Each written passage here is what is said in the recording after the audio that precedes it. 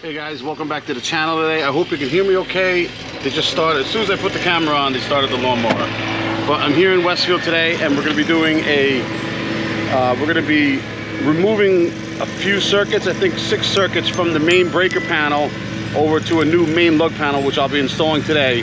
And then tomorrow we'll come back and we'll run a new circuit for an electric vehicle charger on the complete opposite side of the house. This will be an interesting job where we install PVC from the basement of this house up the side of the house and underneath a soffit to the other side for where they want to put the electric vehicle charger. So I hope you guys enjoy this video and welcome back, and let's get started.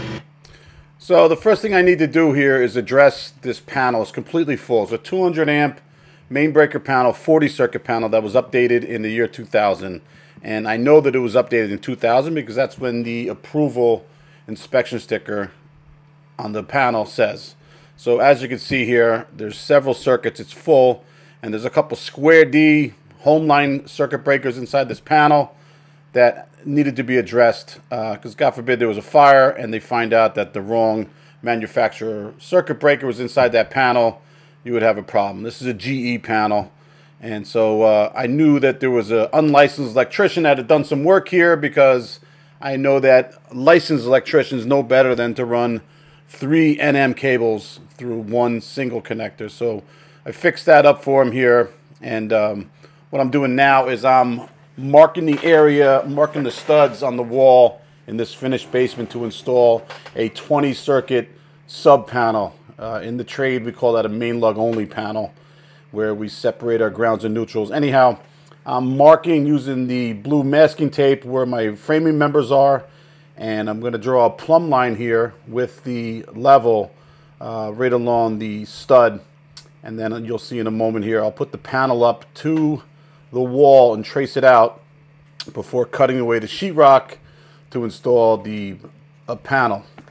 Now I'm not going to install the panel right away. I still got to snake a few circuits from the main lug from the main breaker panel and relocate them into this new sub panel so that I can have room for 2 things. I'm going to need room for the electric vehicle circuit, which is a 2-pole 60 amp circuit, but I'm also going to need to make room to supply power to this sub panel. So all in all, with the twin breakers and the 4 circuits that I needed to relocate, I relocated 5 circuits into this sub panel right here to make room to get that panel, the main breaker panel, back to full without exceeding its breaker limitation. It takes up to 40 circuits, and that's that. You can't put twins in there. It's not rated for it. So I actually put that in my report when I applied for the permit as well, so that the inspector knew what he was looking at and why we put the main lug only sub panel in the first place. Now right here, I have an idea of what's behind the wall, and it's exactly what I thought it was. It's all wooden frame with insulation behind this wall. So I'm going to remove the sheetrock here and cut away that insulation so that I can have some room to maneuver to fish my steel snake up the wall to be able to relocate the 5 circuits that I plan on relocating. So right here at the moment here, I kind of have an idea what I want to do, but I don't know until I don't know for sure until I take these tiles out here from the ceiling to see what's what and what's gonna reach the new sub panel as far as the length of the circuits going into the main breaker panel. And I noticed right away there's 5 brand new, or not too old, yellow 20 amp circuits. And I'm going to pull those back, and we're going to fish those behind the wall, and they're going to reach into the new sub panel, and you can see them right there. So the next step after that is to get inside the main breaker panel and start disconnecting some wires. Now when I was there, I told the homeowner that some of these circuits would be down for a few hours until I got this work done. In all honesty, I knew it would take most of the day just relocating these circuits and supplying power to the new sub panel. And I had to get that done obviously before I left that night, so I wouldn't leave this family without power to the home. So that's what I worked on here in the first day. And now what you don't see in the picture are the drop cloths, so I keep the mess down on the floor. There's 3 things that keep my business flowing here. The 3 rules that I have for success are to show up on time, do what you say you're going to do, and make sure you clean up. So that's a big tent, but those 3 things in principle are what guides me to becoming a successful contractor. So one of the things I need to consider as I'm removing these circuits from the main breaker panel is how I'm going to get my feeder into the main breaker panel from the sub panel. And fortunately, these 12-wire circuits had a 1/2 inch KO with a concentric knockout. I was able to make larger to a 3/4 inch to accommodate the 6'3" cable. Fortunately, every wire or every conductor in this panel here was from a non-metallic sheath cable or Romex cable, and it was pretty simple to work with. I'm not using my cordless drill here. I'd rather use the hand tool number 2 drive to back away the neutrals and grounds, and then also those circuit breakers have the same configuration lugs. So the nice thing about a suspended ceiling is obviously I got room, I got access to above the walls here. So what I'm going to do is I'm relocating 4 circuits, actually 5 circuits. I think I've already said that a few times.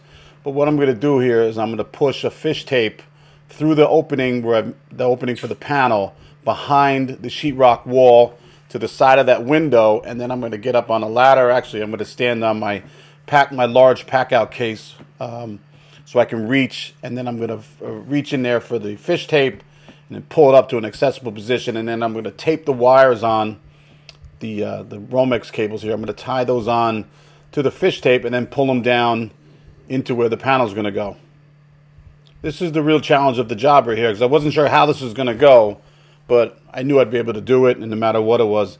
My biggest challenge was to make sure when I pulled these cables back, I didn't have to make too many splices, because if you got to put all these in a box and then run new wiring down, it just takes a lot of time, a lot of precious time, and that might be the difference from getting done with this job at 3:30 like I did, or being there till 6 o'clock.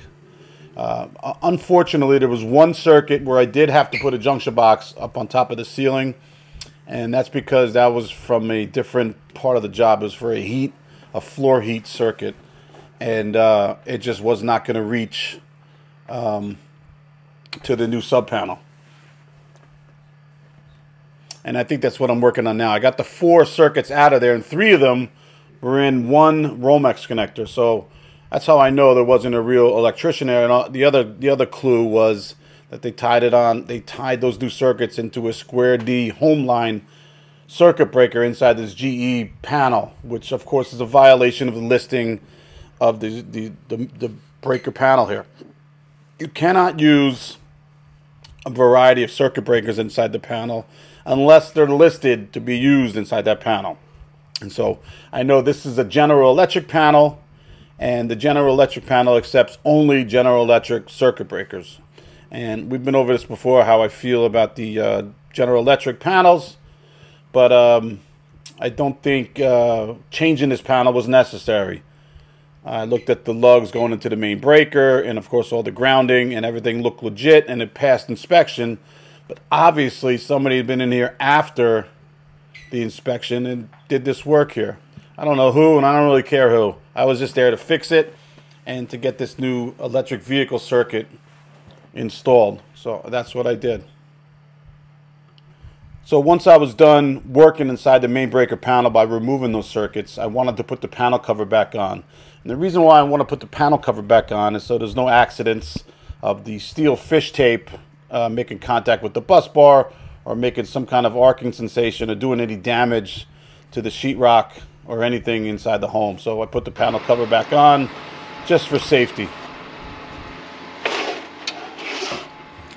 I decided I would take the fish tape and try to push it up, being that I wanted that end so I can attach the cables to the fish tape from the top. But of course that didn't work. So I probed, and you'll see here in a minute, I eventually just decided to push the fish tape down, and then I got it on the first shot. So 6, half dozen the other. Alright, so I pull it out. No, I can't find it.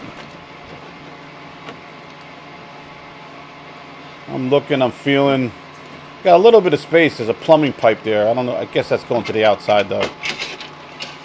but of course it was in my way from grabbing the fish tape, so I decided to push it down here, and then you'll see on the first shot I reach inside the panel hole there and find it right away.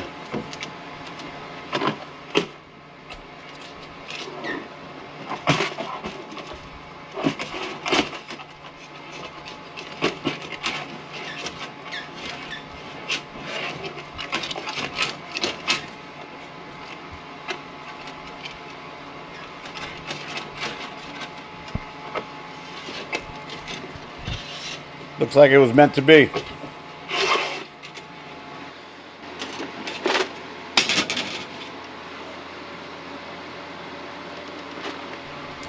And so yes, now that the fish is in there, I cut the steel fish tape here.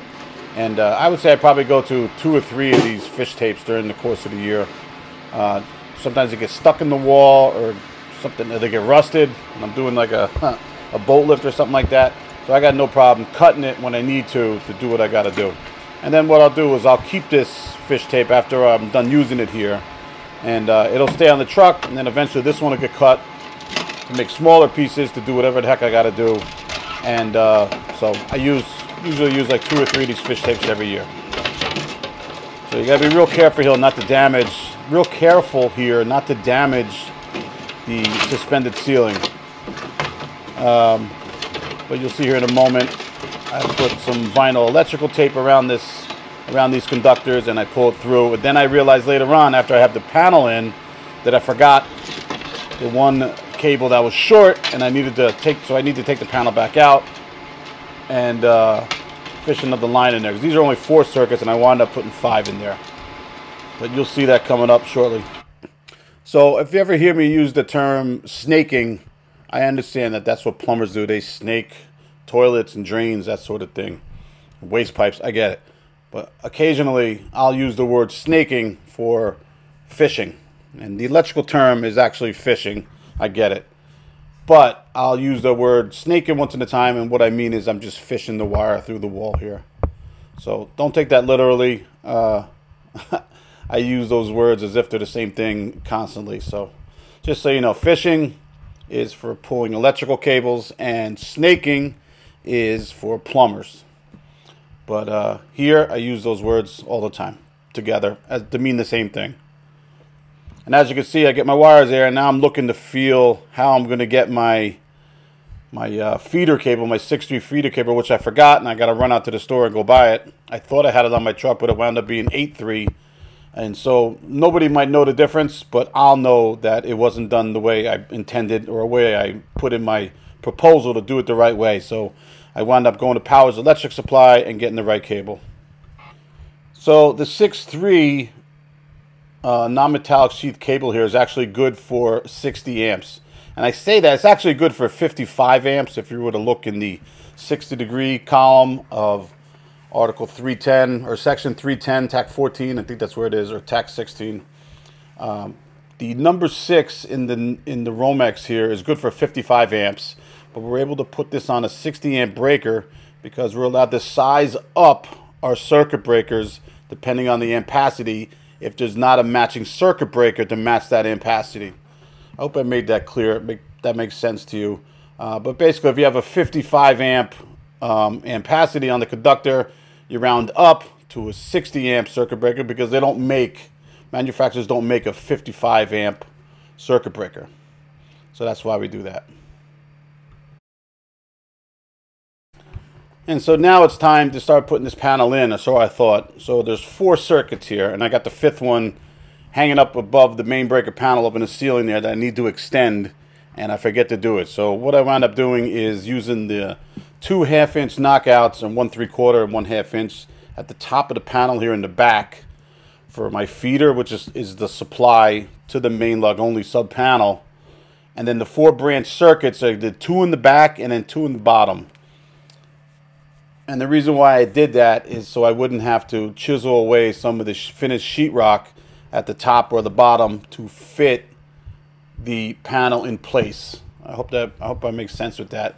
If I have a wire coming into the top and to the bottom, the panel is not going to fit in the opening that I've cut out. So I need to just either choose the top or the bottom for all my circuits.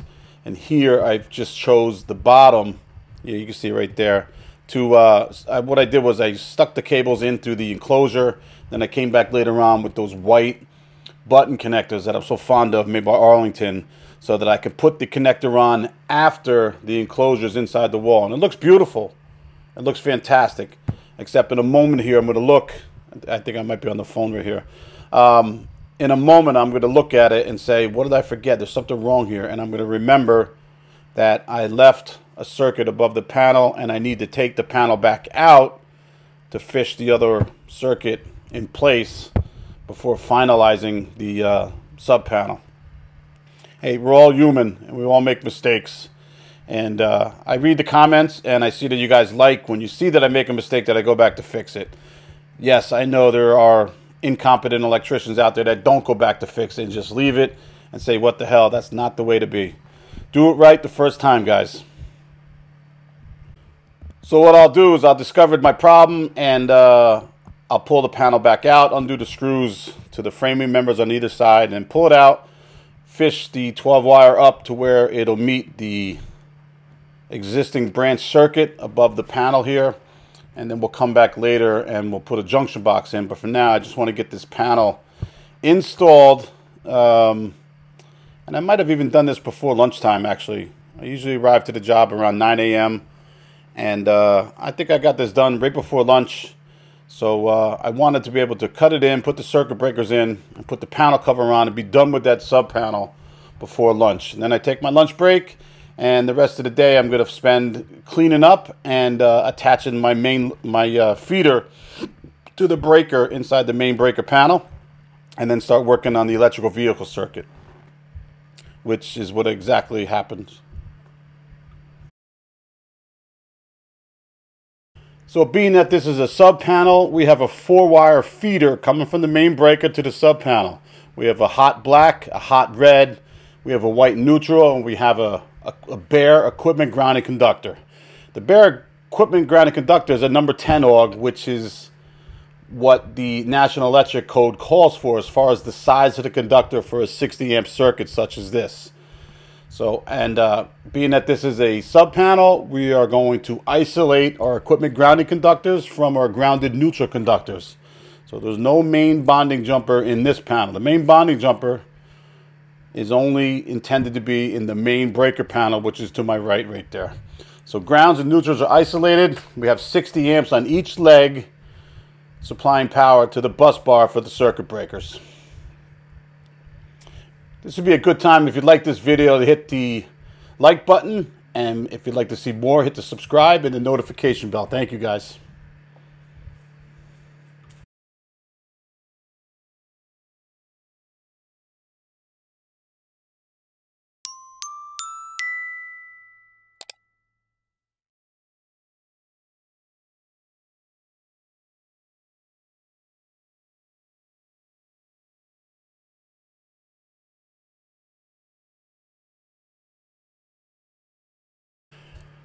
As soon as the wiring for the sub panel is complete, what I need to do is I need to get that 6-3 cable into this main breaker panel, and it wasn't easy. And like I said earlier, I removed 4 number 12 cables, Romex cables, and one of those connectors had 3 cables going into the one connector.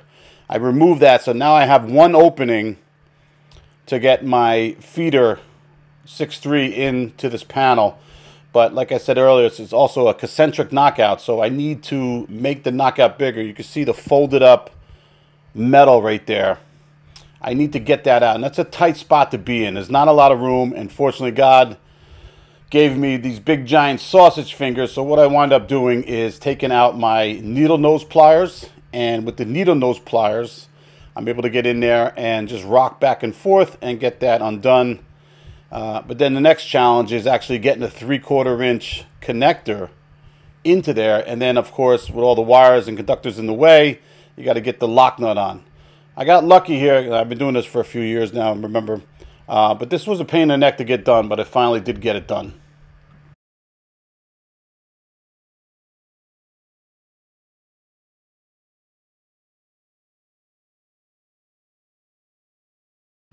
And yes, just in case you saw that, the first connector in the front there, you can see the exposed conductors with the sheathing removed. I was able to get a little bit of slack out of that wire and make sure that it got inside the connector, so it wasn't exposed like that. I'm sure it would have been fine, but that would have been the inspector might have had a problem with that, and it's not something that I did, so I had to fix it while I was there. Does that make sense? So, and it's the right thing to do. So here, I'm just using my needle nose pliers to get these conductors from the sub panel under the double pole 60 amp GE breaker here, and then I'd restore power to all the circuits minus the junction box for the short circuit that, I'm sorry, for the circuit that wasn't long enough. There's a junction box that needs to be completed above this panel here, and that's what I do next. So what we're looking at here is the area of the rim joist. If you see that PVC in the background there, that's where the service entrance cable comes in for the main breaker panel. And on the outside, I know where that is because I see the LB where it enters, and I just want to drill a hole beside that to get my circuit from the outside into the panel here. And then I put into a junction box, and then that's where I'm going to start my PVC run. What I'm doing here is I'm making a knockout for a 3/4 inch connector that I'm going to use to attach to the 6'2" non-metallic sheath cable, the Romex cable, from the outside into the main breaker panel here. This is kind of dangerous with the shavings from the bit that I'm using, a step bit, but I got it done.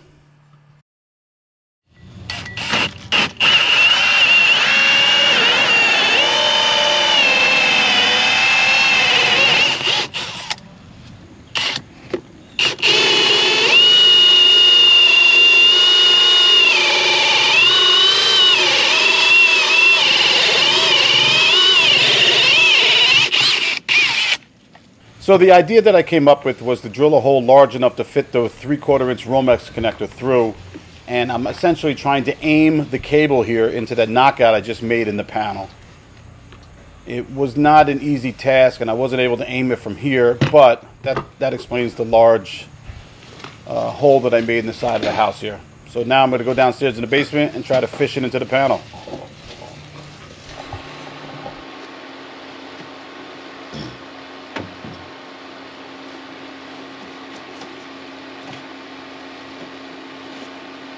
This took about 15 minutes to get done, but eventually I got the cable through the knockout, and then I was able to slide the lock nut over the conductors and make a connection with my connector, making a code approved installation of this circuit entrance here. And then once I got the cables in the panel, I connected them to the circuit breaker and left the circuit breaker off. So the next day when I came back, I wouldn't have to go down to the basement. It was supposed to rain, and it did rain, and it was wet, and I didn't want to track that into the house. So I did all my work inside, and then eventually I worked my way to the outside. Now here what I'm doing is I am installing a small, I want to say it's a 4-inch square junction box, but it's actually PVC, and it might be 3-inch. And this is just going to house my connectors that are going to join the non-metallic sheath cable I just ran to the panel and the PVC conductors and the PVC connector. This is where they're going to meet up here and splice together. So what I did was I took a whole bunch of duct seal behind the hole that I made. It was rather large, and I squeezed it in there, and then when I tightened down the screws for the box, it kind of wedged in there, making a nice tight seal to keep the water out. You also have the lip of the cedar shake, preventing any water from getting in there.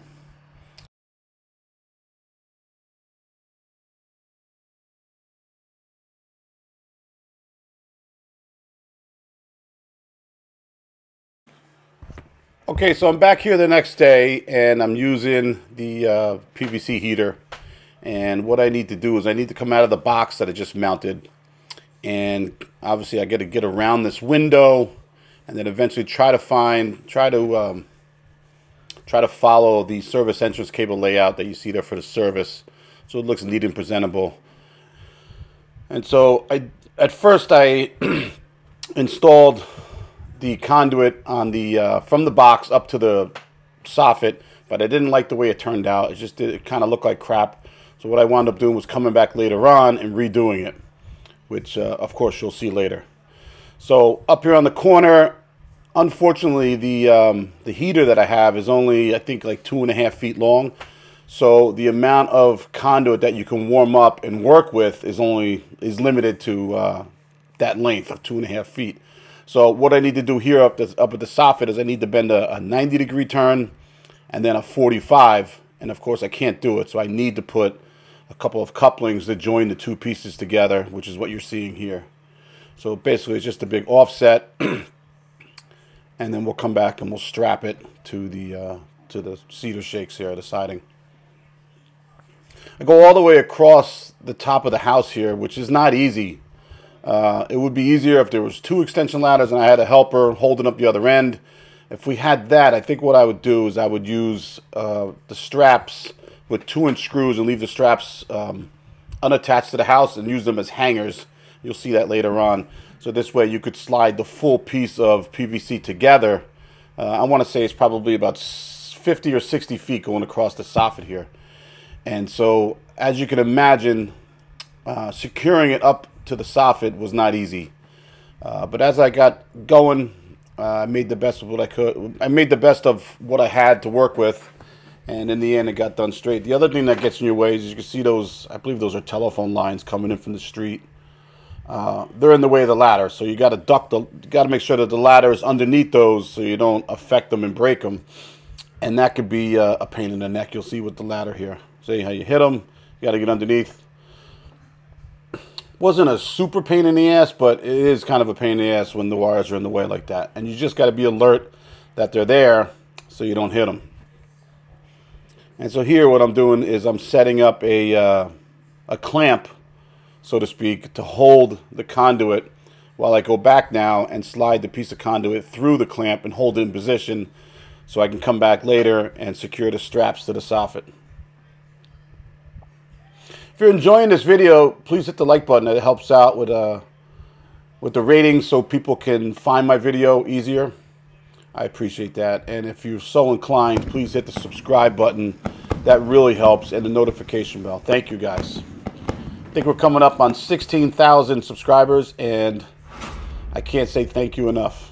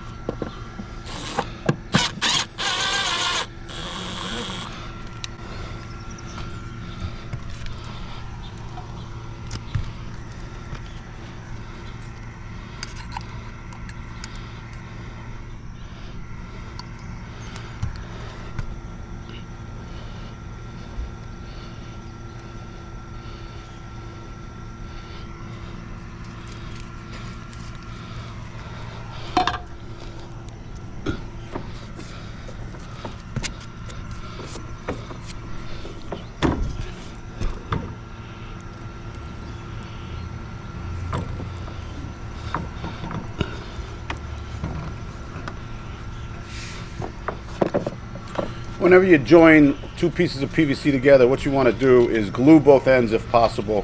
Sometimes I don't even do that, but I try to.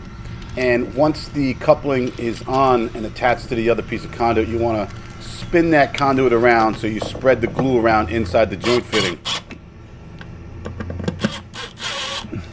And what this will do, this will make a better connection between the 2 pieces of conduit with the PVC.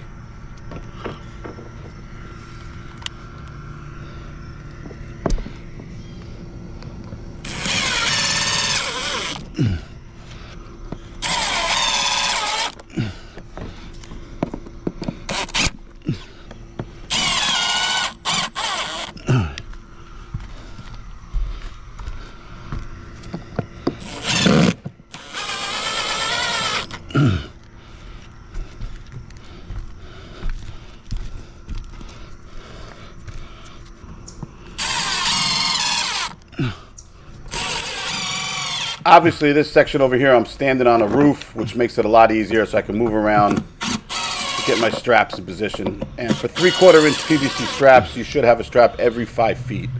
And so on this particular run, I think I spaced them around. I eyeballed all of them. They're about 4 feet a piece. All right, so over here by the meter, this is the new piece I got to put in. That'll go from the junction box from the basement for the rest of the run. And what I just did was ripped out the old piece, and now I'm just letting the warm piece here that I just bent cool off and form and mold into position. Also wanted to use an expansion coupling here, so when the sun beats on this on the back of the house, the conduit doesn't become warped. You could argue it's not required by the code here, and I have to read the section because they change that seems like every cycle they change that section of the code. But the expansion coupling basically prevents the PVC from warping. Okay, and there's a chart in the NEC that shows you how much it'll move.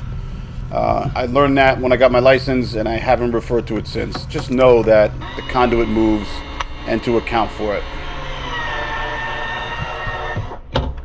I had to go buy a new pair of PVC shears because it's such a great tool, but I'm trying to remember what happened to the last piece. I think I lost the nut that held the shear in position, and then I also lost the handle on the trigger, so that was a pain in the neck. So I just went out and bought another one.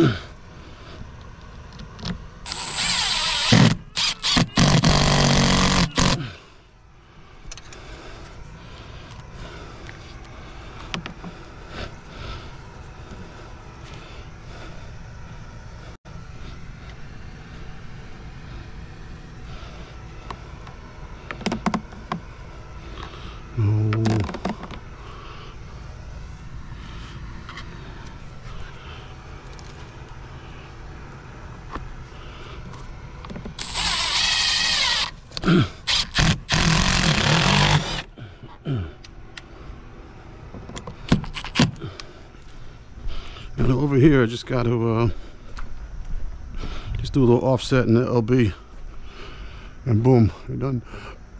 You're good there.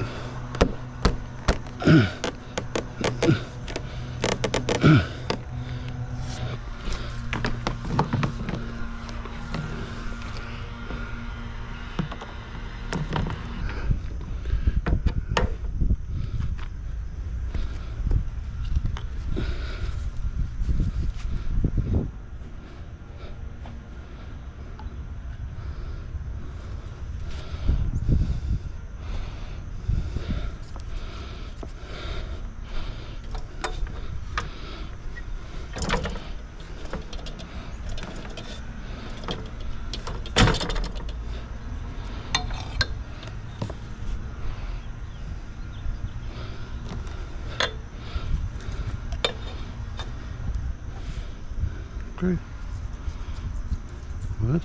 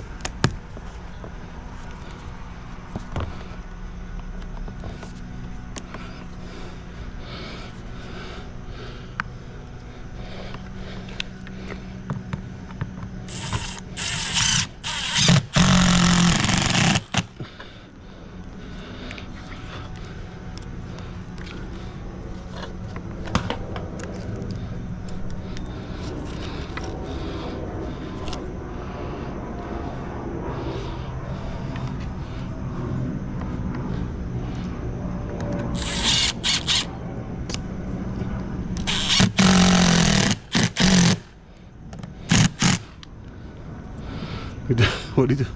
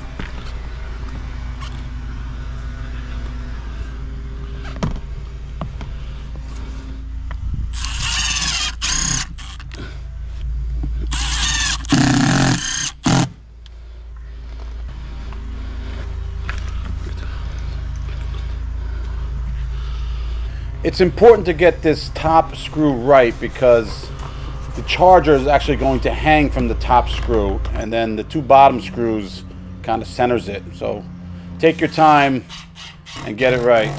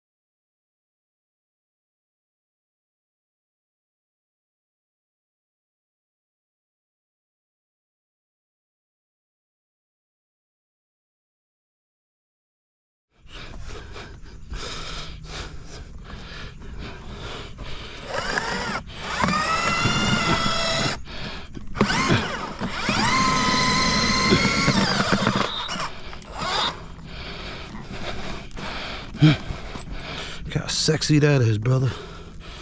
That is sexy, flexy.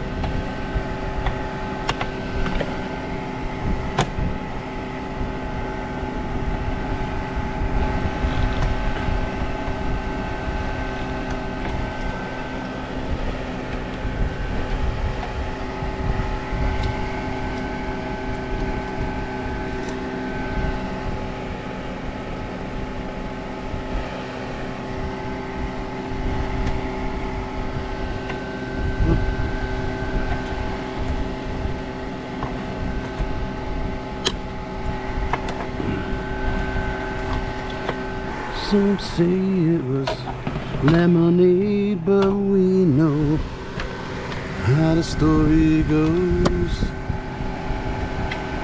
With a 6-string knife and a 3-rod's pride, boy was a man before his time.